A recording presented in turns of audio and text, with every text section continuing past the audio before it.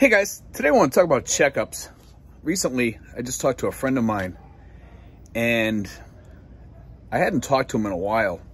Probably hadn't talked to him maybe in about 6 months on the phone. He's a friend of mine from way back in the States. He lives down in Cebu. And he found out he had colon cancer. Fortunately, he was able to get it removed, and he's supposed to get the chemotherapy. But, you know, it could have been fixed sooner. And he wishes he probably had done the colonoscopy, of course. But that's a big reason for all of us to go out and get our colonoscopy every 5 years. You're supposed to get it done every 5 years. Not just that, you know, get your cholesterol checks and your blood checks, your sugar, your blood pressure. Go in and see a doctor every 3 months. Most doctors here are $6, $6 to go in and get a checkup, and then you just got to pay the extra things for the cholesterol checks and things like that. But it's not like back home. It's cheap. A lot of guys, oh, I want to save my money so I have money to go out and do this, this, and this. What's more important than your health? You know, when you lose your health, you wish you had it back, and it's hard to get that back. Sometimes you have to fight for it. It's a fight when you get cancer, or it's a fight when you have some of these issues, when you start getting high blood pressure and you have a stroke or something like that. You never get your full health back sometimes. It's really, really hard once you have a stroke or a heart attack or things like that. It's hard to get your health back. Some people are lucky and they can. Some people are not. But for the prices that you pay over here, it's easy to stay on top of your health over here. Get out and walk once a day. Go to the mall. It's nice and cool there to walk. You know, I go there, I try to do 10,000 steps. Whenever I can, I try to do steps. If my back's not bothering me, I'm out there doing my steps at the mall here. You know, that actually helps people that have bad backs. I don't know if you guys out there know that. If you have sciatica, get out there and walk. But when I get home, usually my pain is not gone, but it certainly helps it. It lessens the feel of that pain that I have in my back. So if you guys got back pain, things like that, blood pressure, walking again helps you. Helps you reduce your cholesterol because you're working things through your, you know, all this stuff through your system faster. Drink a lot of liquids. It's another thing you should do to lower your blood pressure. Drink more liquids, drink teas, drink water, drink whatever's good for you to make sure that you have a lot of liquids in your system to wash all this stuff out. Not Coca-Cola like me. I've started switching over to a lot of water lately, and I have boxes and boxes of water in my house now so that I don't run out. And my girlfriend stays on top of me too. She gives me lemon water in the morning or lemongrass water in the morning. And when you guys are, you know, out and about, you happen to go by like one of these small health buildings where, you know, we can get a checkup or something done, or your regular doctor. If you have a primary care physician, or if you don't have a primary care physician, you should get one. You should get one. Right here in my town, I get the best primary care physician you could ever ask for. I love her to death. She's the nicest lady, and she just knows what she's doing.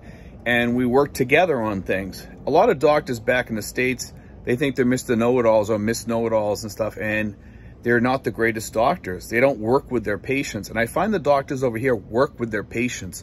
And that's huge for all of us as expats, to have a good doctor that's willing to work with us, that understands us, understands who we are and what we're looking to get done over here for our health. A lot of times I like doing medications that are not prescribed medicines, but are herbal medicines. And sometimes the herbal medicines can be just as good as the prescribed medicines. And I'm finding that out because I have pre-diabetes, and I'm on the border. And I know I can get it down to where I'm not pre-diabetic at all. It's not that hard. But I started taking metformin anyway, just to get it down. And it started raising my creatinine levels. So after that, I was like, okay, what do I do next? So I started thinking about using cinnamon, berberine. Berberine is actually almost the same as metformin. It works the same way as metformin. It's as good as metformin. It might even actually be better because it's healthier for you. Cinnamon. Although there's a lot of things like umpalaya and moringa, There's a few other ones that you can get too. But there's all kinds of Philippine herbs that you can get that are good for your sugar. Even mango leaves, things like that. They're good for you. They're good for people that are pre-diabetic or have high sugar levels or what have you. Get stuff like that. You can fight it and see how it works. Start checking your sugar. You can also get these things that go in your arm here. And they have them back in the United States too. It measures your sugar for 30 days on your phone. It sends this thing to your phone. So it's constantly telling you about your sugar, where your sugar is. And it's a good thing for people that are pre-diabetic, so you know how to take care of your sugar better, because it's telling you your levels all the time. So you don't have to keep pricking your finger or whatever. It puts 2 little probes in your arm, and they stay in there. They barely go in at all.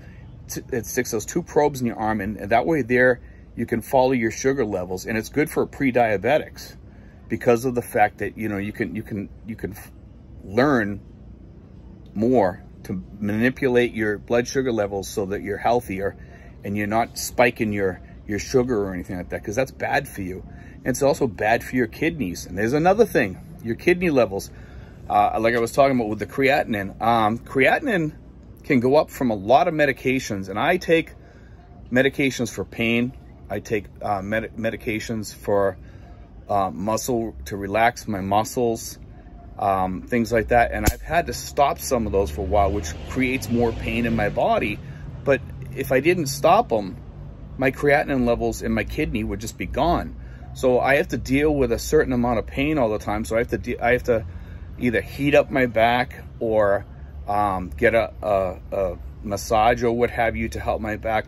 But there are ways around things, and then you can use less medication. And I always am a person of use less medication to stay healthier. Sometimes you have to take certain medications like blood pressure pills and things like that. But part of that also is losing weight, drinking that water to get the salt out of your system, things like that. And eat more fiber. That helps you also lower your blood pressure. There's a lot of things on the list that you can do to stay healthy. Right now, I'm at a point now where I know I got to lose a little bit of weight. I'm not really overly big, but I do know that I need to lose some weight. And part of that is just cutting back and eating better. But also, the berberine helps you lose weight. It's an herb that helps you lose weight. So for you guys out there, always look at alternatives. Just keep in touch with your doctor while you're doing these alternative medicines, and tell her what's going on. Check your sugars, check your blood, get your colonoscopy checked, check your cholesterol. Maybe you need to start eat. You know, during the day I love to snack, and my girlfriend started buying cucumbers just recently, and I saw her sitting there eating cucumbers. I'm saying, wow, I like cucumbers. It's one of the things that I do like. And I like them just eating them raw, because they're kind of crunchy and they're good to eat. They taste delicious. And I saw her eating that, and I'm saying, you know, I could do that.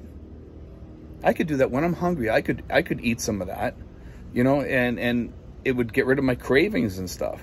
And that's part of it. When you're going on a diet, you're fighting off those cravings. You're craving steak or something like that. But I also crave something crunchy, something deep, you know, that tastes delicious. And you can get fruits and stuff like that also help you. But be careful, guys. Whenever you're doing herbs or you're changing your diet or anything, always go in to see your doctor and talk to your doctor about it to make sure you're doing the right thing. Don't quit medicines without talking to your doctor. See if your doctor's okay and your doctor's on board with you changing to a herbal medicine or to a diet or whatever. You don't want to just slice off your medications and say, all right, I'm going to start doing this, and then it doesn't work, because you might be different, you know. But I did find that the berberine does help. The berberine does help my sugar and does lower my sugar levels. And that's a great thing. But guys, make sure that you go out and get your colonoscopy. Go out and get your teeth checked every 6 months. We're older now. We need to get checked more often than not. Used to be you didn't have to worry about it for years when you were younger and you're running around and you're busy and you're athletic and you're just, you know, now that we're getting into our 50s, 60s, and 70s, it's time to go out and get checked up. Make sure, guys, stay healthy. God bless. Take care. Hope you enjoyed today's show, guys. God bless.